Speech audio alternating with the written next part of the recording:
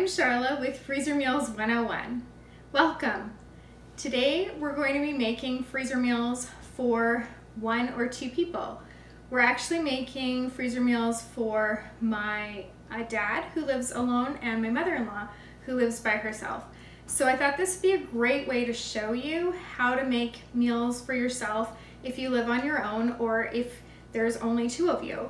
I get that question a lot, and obviously because I'm a mom of 7, I'm not usually making meals for just 1 or 2, but it's become something that I've started doing the last year or so.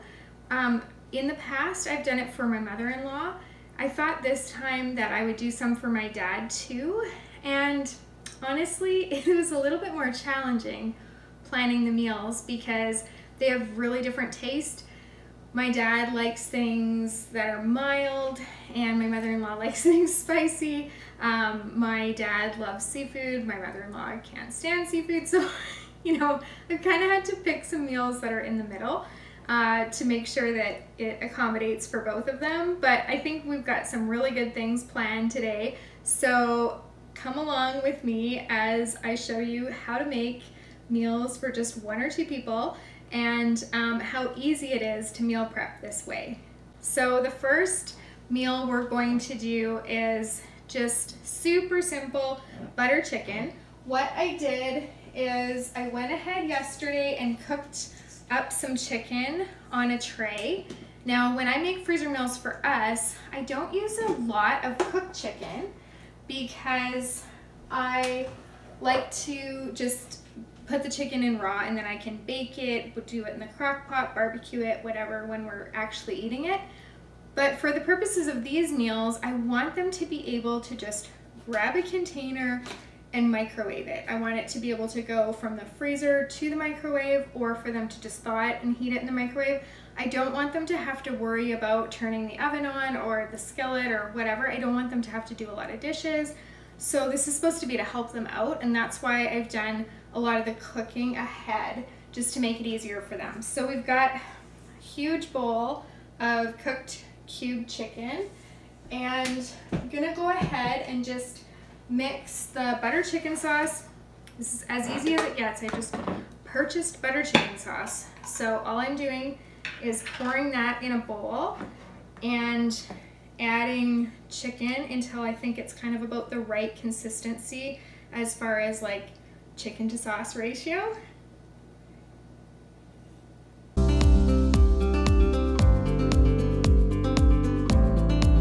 Okay, I'm really happy with this chicken to sauce ratio, so that's ready to go into my containers. Just talk about the containers for a second. These are containers that are dishwasher safe, microwave safe, and freezer safe. So you can just purchase these on Amazon. I've gotten them before through a Groupon, but I don't remember what company that was. So this is one that I have left from that set.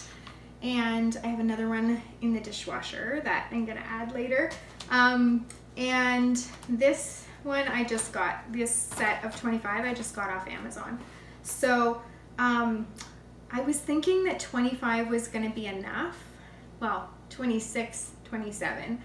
But then when I started planning out the meals today, when it was too late to order more containers, I realized that 25 is not going to be enough for what I had planned.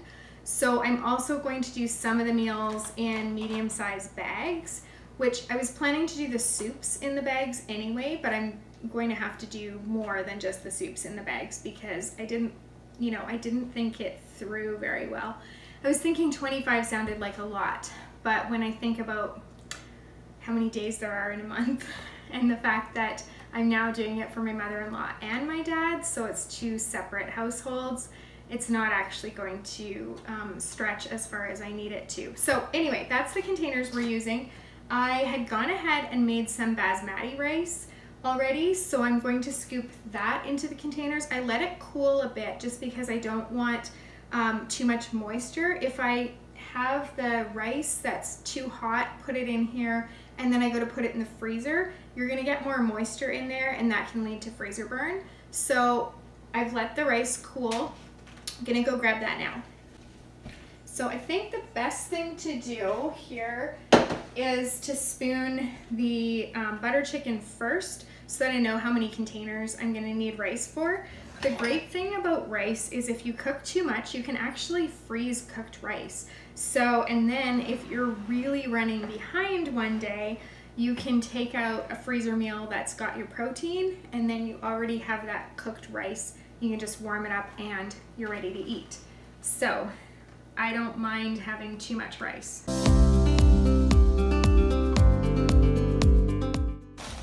So now to each of these, it just made 6, so not a huge amount. I could have easily doubled it and made 12, but I'm also trying to conserve my containers a bit today. But I do have a second jar of butter chicken, and if I had thought out the containers better, I would have done 12. But anyway, this is a good example for you of what you can do. So you can always make 12 if you'd like. So we're gonna add that basmati rice onto the other side. And now I'm gonna add some frozen peas right in the middle. This will ensure that it's a more balanced meal. Plus, I really like the taste of peas with butter chicken, so I think it will go nicely. Okay, so just like that, we've got 6 meals that are butter chicken, peas, and basmati rice, completely ready to go from freezer to microwave and make a complete dinner. So I'm pretty happy with that, and it just took a few minutes. Thanks to the prep of the chicken that I did yesterday, of course. I don't want to pretend like this is faster than it actually is, but really, truly, if you want to take a Saturday afternoon, you can make a lot of meals for yourself. So I'm just gonna move these off to the side, and then we'll get going with our next recipe. So the next thing that I want to make is just a really simple vegetarian taco soup. It's kind of just like dumping cans in. Now, if I was making this for our family as one full freezer meal for a family size, then I would throw all these cans just into the bag, which makes it easier, makes less dishes, takes one step out. But because I'm dividing it into a lot of smaller bags for, you know, smaller sizes, what I'm gonna do is mix everything together in a bowl, and then I can transition that into the bags. So let me go grab a bowl and I'll be right back. Okay, hopefully this bowl will be big enough. I'm kind of second guessing that right now, but whatever. If you've watched my videos before, you know I kind of fly by the seat of my pants, and then I make it work no matter what. So speaking of that, if you are interested in more meal prep ideas or freezer meal recipes and tips, you can subscribe to me here, and then you can see all the videos where I attempt to try out new recipes or show you our tried and true ones.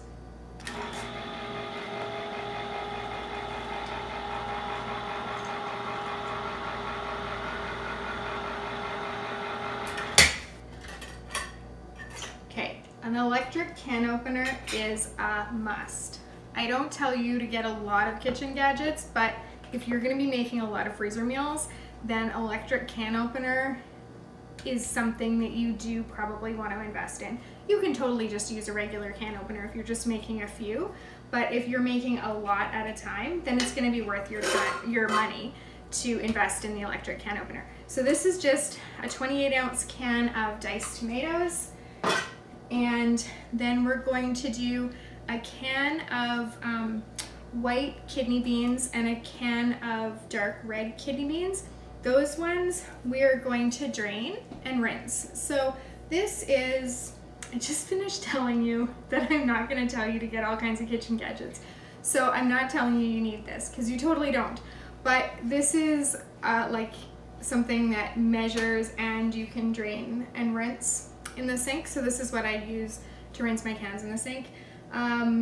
And I use it also if you're doing frozen spinach and you need to squeeze the moisture out of it. This works really well too, but you don't need one of these. So just do however you regularly rinse your cans. I'm off to I'll open the cans and then I'm off to rinse them in the sink, and then I will be back to throw those into our soup. So that's a 19-ounce can of white kidney beans and 19-ounce can of dark red kidney beans. Okay, now we're doing a can of diced green chilies.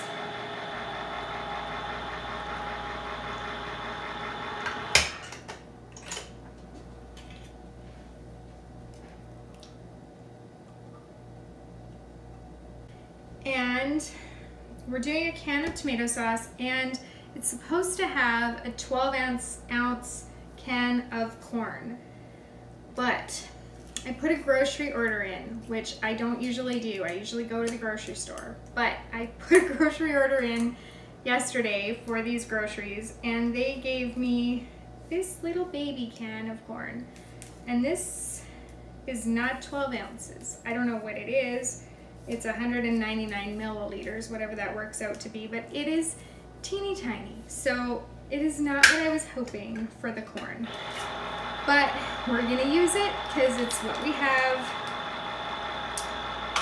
And normally I have frozen corn always, so I could just throw that in, but I don't think I do. So we're just using this tiny little thing of corn. We're not gonna drain that because, well, it's little, and also it's a soup, so the liquid will be just fine. Now we're gonna do the tomato sauce, and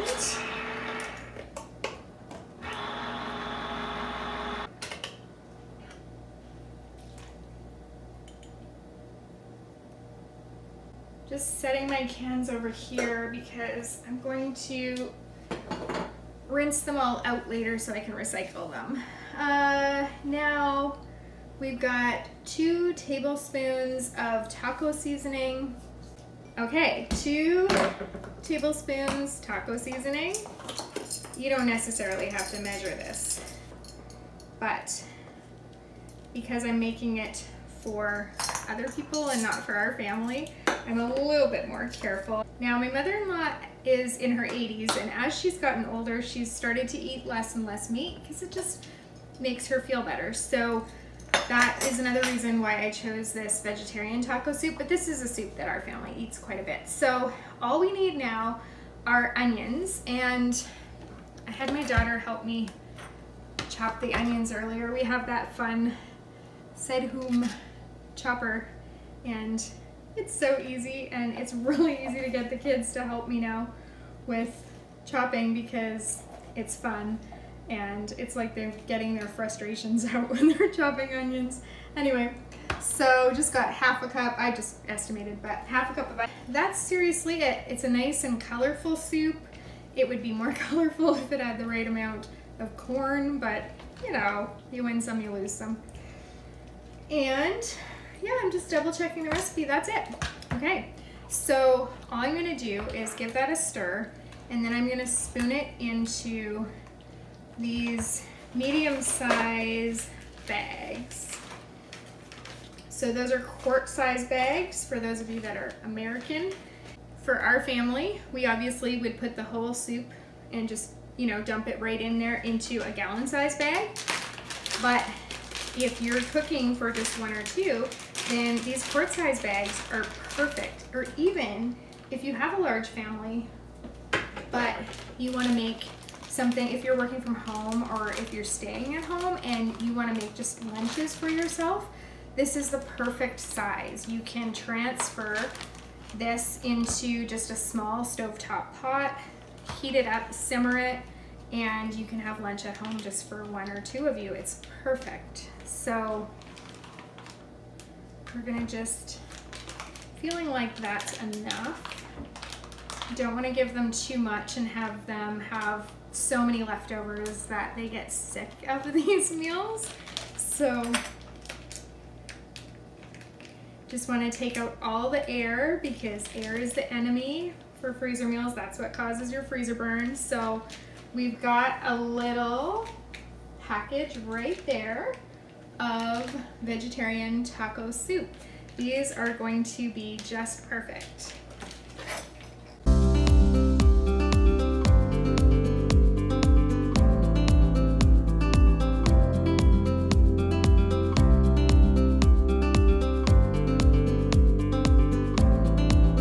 Soups, I forgot to mention that it also calls for 1.5 cups water, but I purposely didn't put them in the bags because then the bags get pretty fat and they're harder to stack and take up more room in the freezer. So I'll just make a note on each of the 4 bags to add about 3/4 cup of water when they make it in the pot, and that way it will take up less room in the freezer and still work perfectly. So the next recipe that I'm working on is a chicken a la king. I've never actually done chicken a la king as a freezer meal, so I'm hoping it'll work well. I think it will, just based on what I know of freezer meals. I am adapting the recipe a little bit. It's a recipe from the Stay-at-Home Chef, but I'm adapting it for the freezer. So instead of using milk, I'm using evaporated milk. And I also added red peppers to it because growing up we just always had red pepper in our chicken a la king, so just seems like that's the way it should be for me. Right now I have the butter on the stove with mushrooms and the red pepper, so I'm just sauteing that up. Again, if I was doing freezer meals for our family, I wouldn't be cooking things up ahead, but because I want them to just be able to throw these in their microwave and eat and have everything ready, I'm doing as much as I can for them up ahead of time. So I'm just getting that going, and I'll make the sauce and then I'll add in the cooked chicken and put them in the containers. For this, they can serve it with rice, pasta, or they can actually have it on toast. I know that a lot of people like to have it on toast, so I think this will be a really perfect meal for both of them. Okay, so like I said, I haven't made chicken a la king as a freezer meal before, so I did it with evaporated milk rather than milk because milk doesn't freeze and thaw very well. The texture consistency gets to be off. So I just have in the skillet kind of made that like flour, evaporated milk, chicken stock mixture, along with sauteing my mushrooms and green peppers in butter. And now I'm going to add the chicken, and I'm realizing, again, I'm pretty spatially challenged. I'm realizing that this skillet is not going to fit this plus the peas plus 4 cups of chicken, so I'm going to grab another container. I'll be right back. Okay, this will be a bit better because it's 24 cups. So I don't need to have any spatial knowledge to know that I can fit what's in this skillet and 4 cups of chicken and a cup of peas and some pimentos in this. So we'll start with the chicken.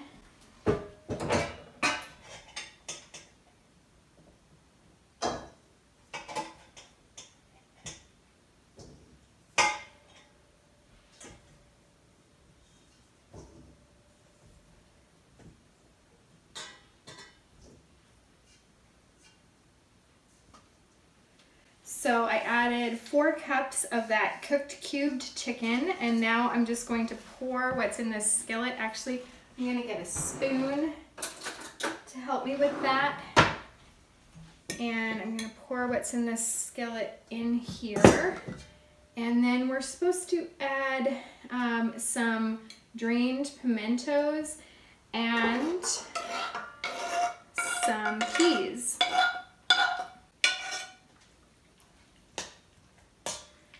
When you're choosing what freezer meals to make, if you use similar ingredients, it saves you time and money.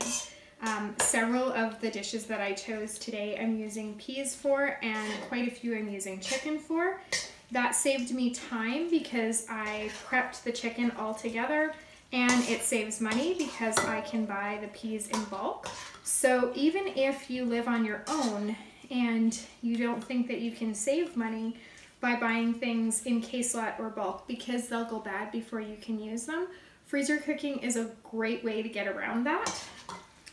And if you want to save even more, you can get together with a friend and do your freezer cooking, and then they can take half home and you can keep half. So we're putting in our drained pimentos. I also like that that's going to add a pop of color. There's already red in there because of the red peppers, but it's just another pop of color, which I like. And then the peas, again with the color, right?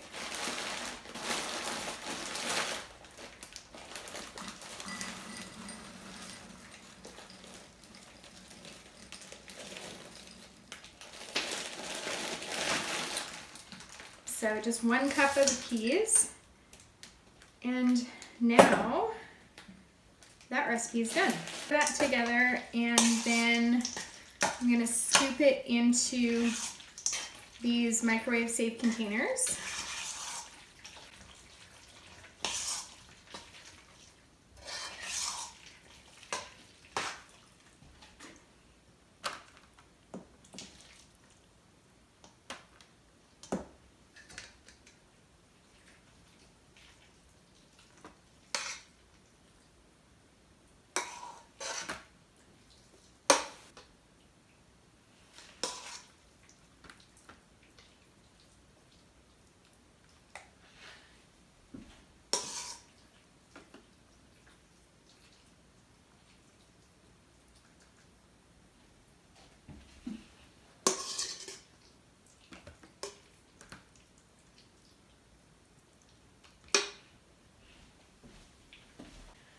Okay, so we have another meal finished, our chicken a la king, and again, they can eat this with rice, pasta, or on toast. The next thing we're going to make is chicken fried rice. Now, this chicken fried rice recipe, I know my dad is going to love it because it's my Tante Giselle's recipe, and she is his sister, and he thinks she's about the best cook in the world. So I know this one is a really safe bet for him. So we're gonna start with 4 cups of rice that's already cooked. And I let that cool a bit as well. And then we're going to add more of this cooked cubed chicken. Now we're gonna add a cup of frozen peas. Again, I'm using this giant thing of peas for many of these recipes. So it was much less expensive to buy these in bulk.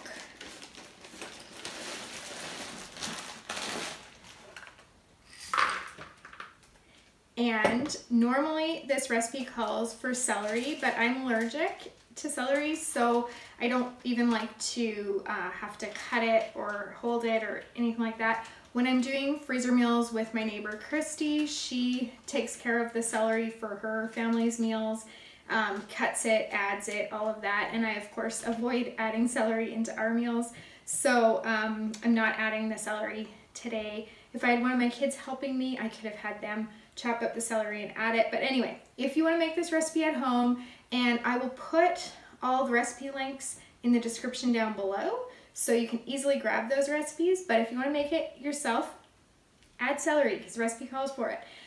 Next, we're gonna do our carrots. So just 1 cup of diced carrots.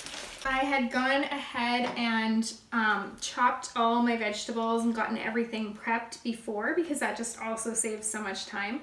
And then you know you have everything you need and that everything's ready to go.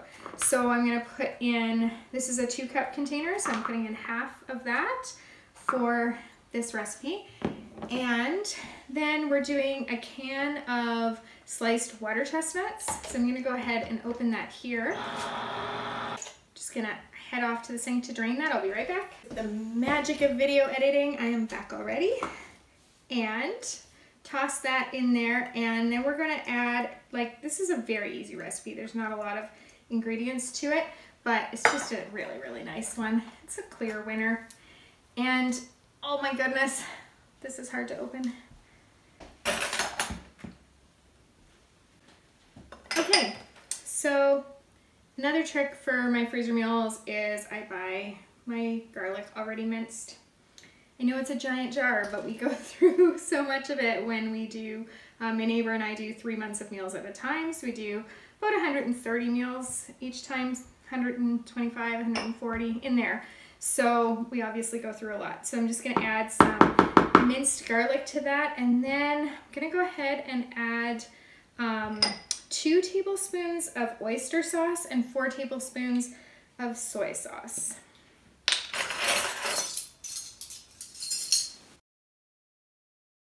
Now, when I was growing up, my Aunt Giselle would make this chicken fried rice for like every potluck, every Christmas dinner, everything. Like, I grew up eating this so often.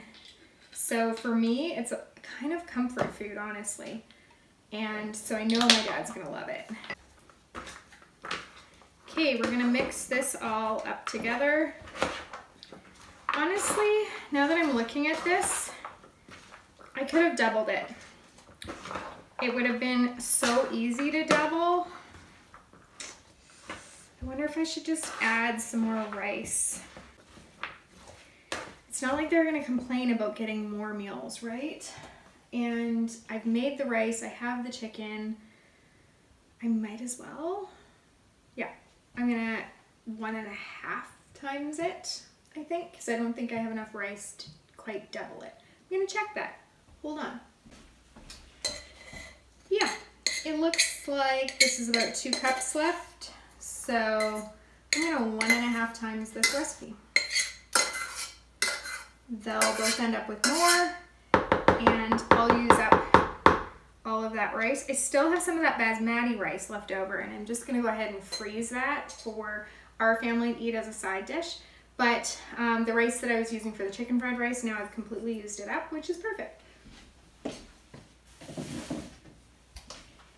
And I'll add a little bit more carrots.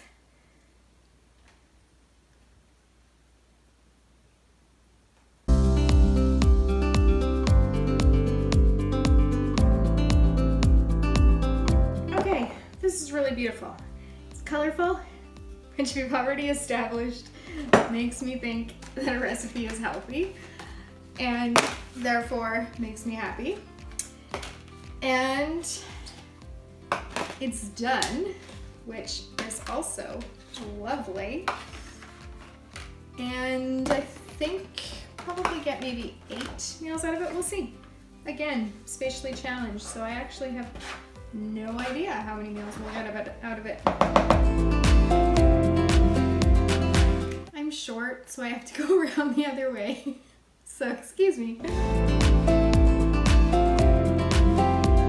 I was planning to make a pasta, but I'm going to run out of containers for that. So the last thing that I want to do today, because I'll put the pasta to another day after I have a chance to order more containers, is that I want to make some stir-fry bags. I know that my dad enjoys making stir-fries. They're really easy for him to put in a skillet. And what I'm going to do is I'm going to make them vegetarian, but this way they can add, obviously my mother-in-law is not going to add shrimp since she hates seafood, but she could add beef or chicken strips, or she could keep it vegetarian, and my dad can add some shrimp to his or some beef strips. So I'm just gonna go ahead and make a really simple stir-fry sauce with some orange juice, some sesame oil. I honestly don't know what I'm doing when I make stir-fry sauces, but they always taste good, so just kind of throw things in and it seems to work out okay. I'm gonna do some soy sauce and a little bit of oyster sauce. Oh no, my mother-in-law will hate that. Oh, okay, can't do the oyster sauce. Want to, but can't. So, oh well. I'm gonna add some ginger. And I think for the garlic, because it doesn't always mix in very well, I'll just add it to the individual bags. So I'm gonna give this a stir. Oh, have to use a different spoon because I'm being very sensitive to her seafood issues. Let's see.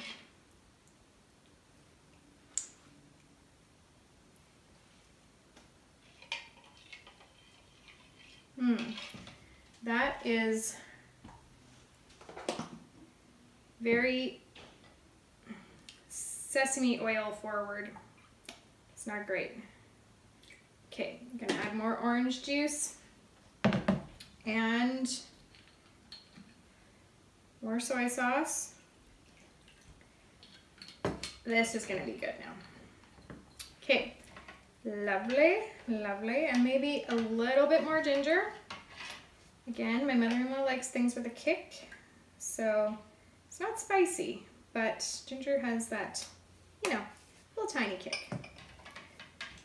Not too much for my dad though. Okay, so in our stir fry bags, where did I put my bags? Oh, here we go. I'm not completely losing my mind. Okay, so in our stir fry bags, just gonna add some of what we have left from other things. So I'll add some carrots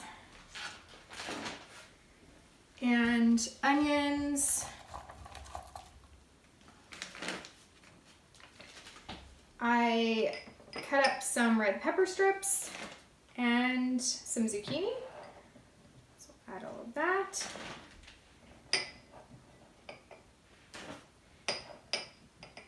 And when I was doing the chicken a la king, I sliced some mushrooms for that and then did some extra ones for these stir fry bags.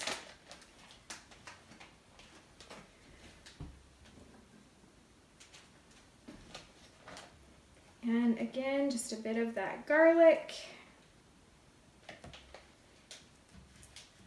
And we'll pour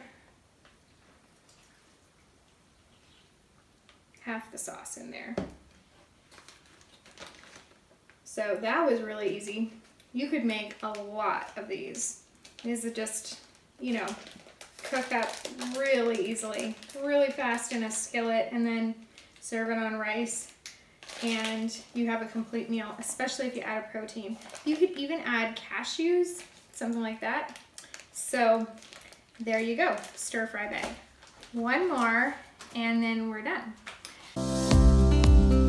So we ended up with 26 individual meals, and some of them, I think there will be leftovers, so they'll probably get like a supper and a lunch out of it, which is great. And that means they'll have 13 each.